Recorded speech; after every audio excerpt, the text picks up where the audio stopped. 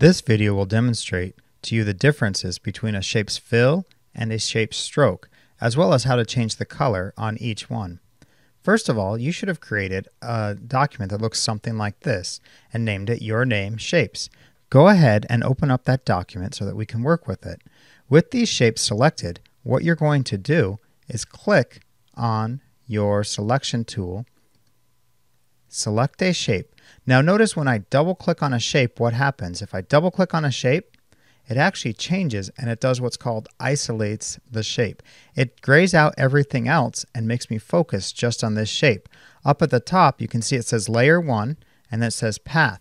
We don't want to isolate this shape, we just want to select it. But I wanted you to be aware of what happens when you double click on an object.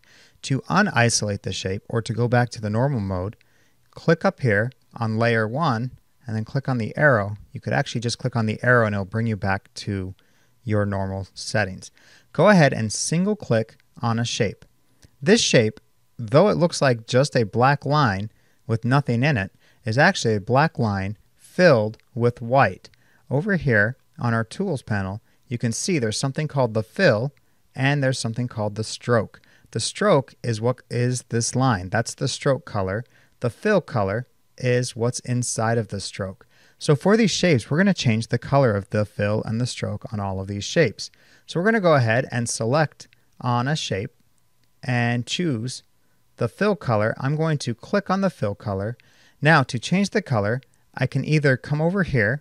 If the colors haven't opened up, you can simply click on the color panel and choose a color, or you can double click on the fill color swatch and you can choose a color here that you would like to choose. To change the stroke, we click on the stroke in the toolbox, make sure that it is in front. The stroke is the one that has the gray box in the center. This is indicating that it's the stroke. If we want to change the color of the stroke, we do the same thing. To see what we've done, we're going to click off of our shape.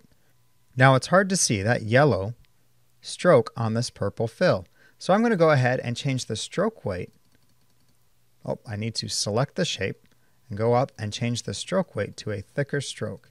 And now you can see I have now changed the stroke color, the stroke weight, as well as the fill color.